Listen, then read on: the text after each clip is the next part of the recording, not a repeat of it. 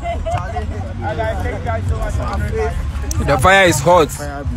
Hi, hot pass. People are going back. People are going back. This one more than hell. What the hell? You have. So how did they start it? How did that?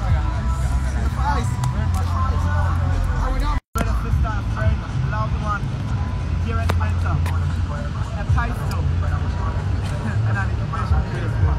We are here to celebrate someone who has been very, very influential in our lives.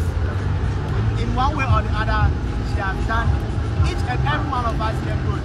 You understand? So we all.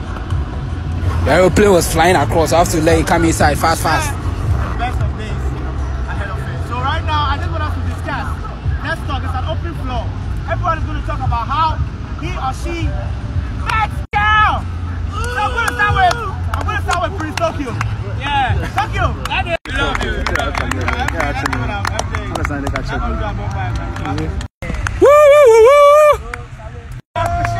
Boy, can't put one here. A video with the Patek last time, and it went viral on TikTok about 20. Hey, that's alcohol. No, that's not alcohol. Okay. I thought of this because you guys are here. So I'm not doing it again. Okay, not now. All right. So we have. Over to you, DemzyBaYe. Hello, everybody.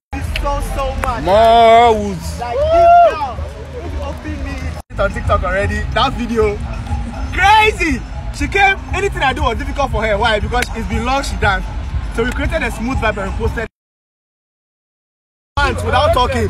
It's crazy. Like is that crazy? Is that crazy? We don't talk to each other. Yeah.